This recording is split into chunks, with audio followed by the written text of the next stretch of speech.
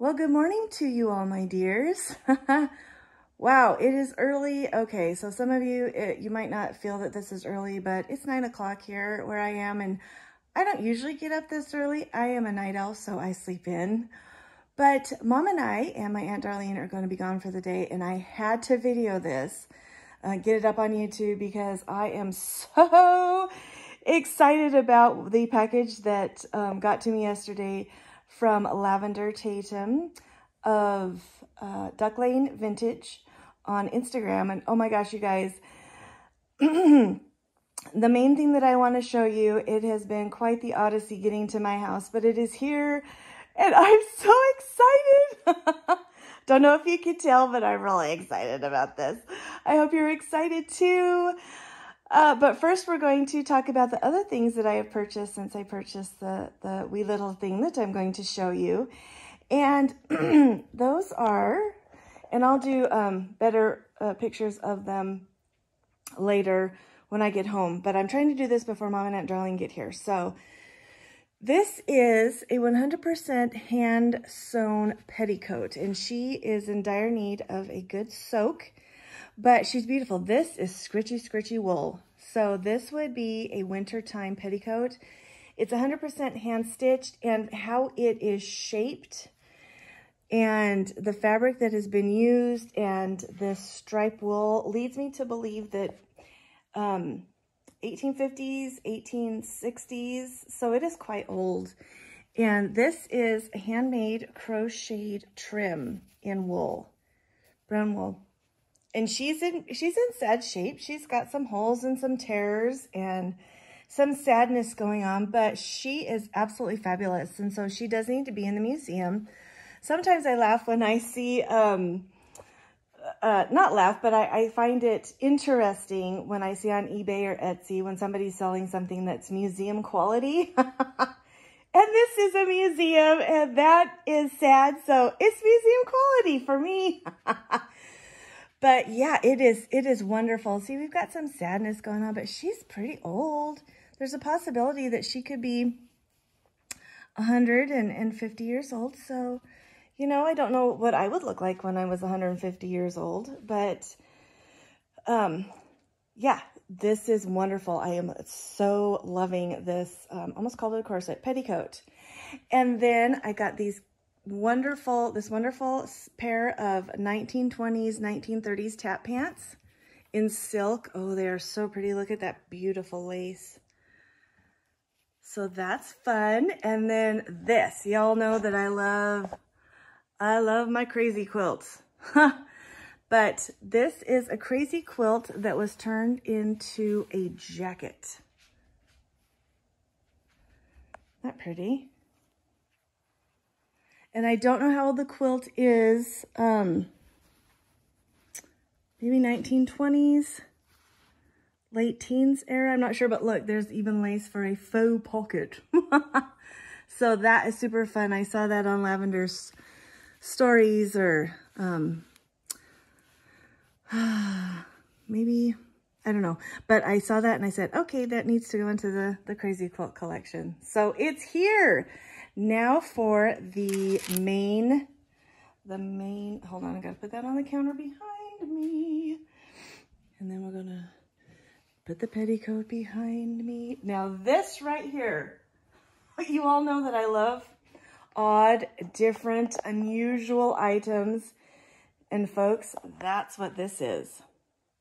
I'll give you a couple seconds to maybe guess what it is. And then I will reveal. It's not even Wednesday.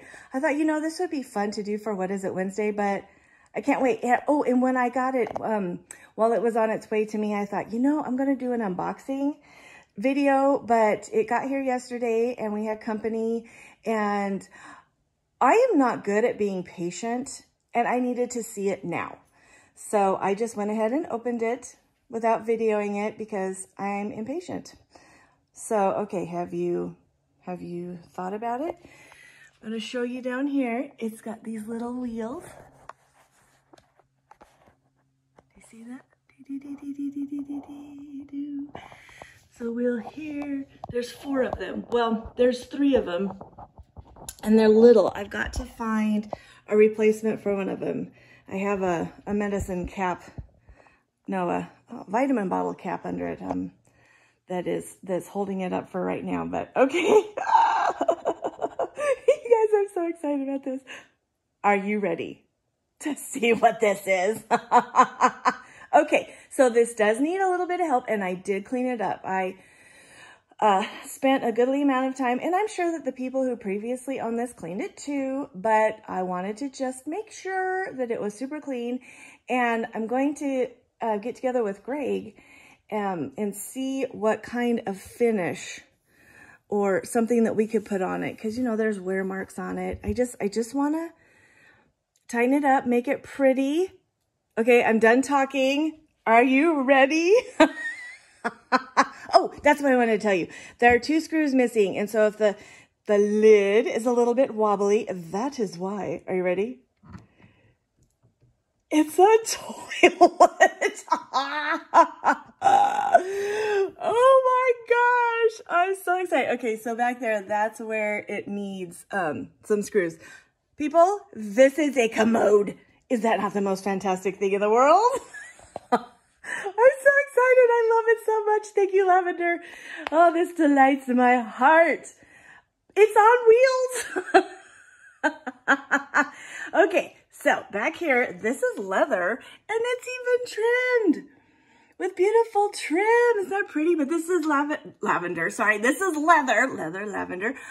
This is leather, and this is a reproduction of a Sears and Roebuck Company catalog, but they would have placed, you know, if the household wasn't buying toilet paper was invented at the end of the 1800s. I'm not sure when, but a pocket for your wiping material. Isn't this fantastic? Okay, and so it's not that big. It really isn't that big.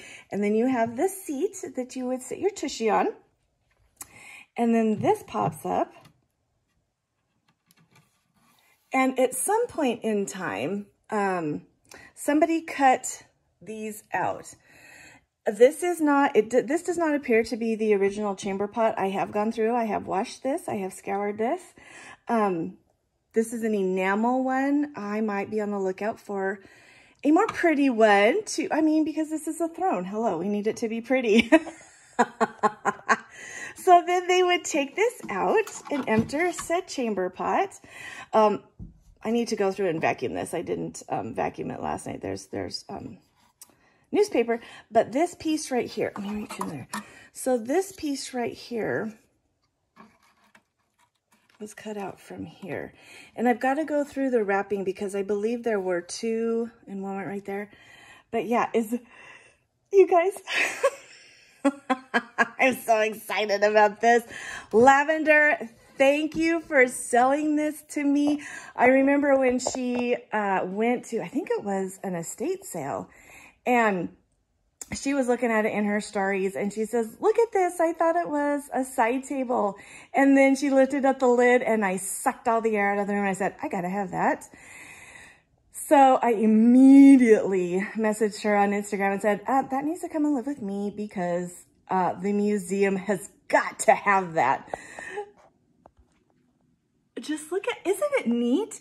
Now, I'm going to do some research on it. I haven't found any numbers, patent numbers on it yet. I do want to do a full research on it just to see when it was made. I'm thinking late late Victorian era. But yeah, is that not amazing? Okay, to me it's amazing. I don't know what you all think, but I am delighted. I am pleased as punch, as my grandma used to say. So anyway, there's my commode. This is the excitement of the year in antiques, everybody. Oh, okay, I'm done giggling and being a goof. I hope you all have a good Friday and a good weekend. And I will see you next time I get something fabulous to show you. All right, toodaloo.